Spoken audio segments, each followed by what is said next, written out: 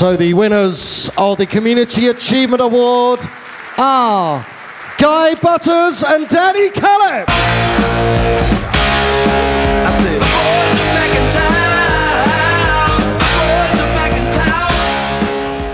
Don't know if there's room for us on this stage. Don't know if the stage can take it. Face that way. 3 of us on here.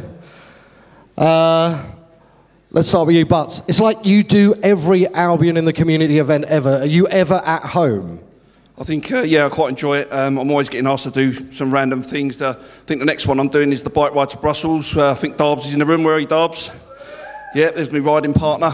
We went to Paris last year, so that's the next thing that we got coming up. And I think it's true what they say, that the TV does put a few pounds on you, doesn't it? The camera does add pounds, doesn't it? You had 8 cameras on you.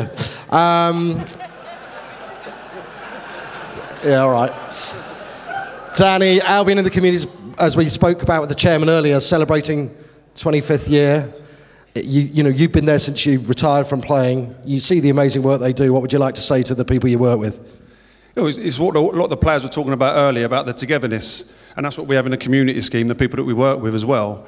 And our club, more than any other club, is about the community, what we've gone through. So we just want to give a little bit back.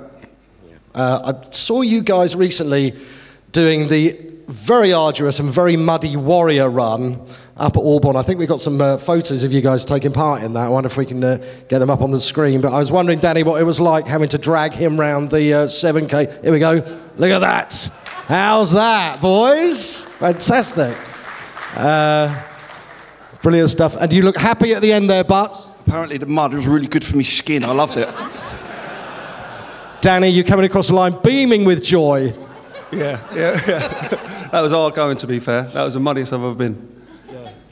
Tough stuff, but well done and helping raise loads of money for Albion in the community as well. Congratulations. Brussels, good luck with that, and you just keep doing all the great stuff you do as well. The winners of our Community Achievement Award, Guy Butters and Danny Cullip.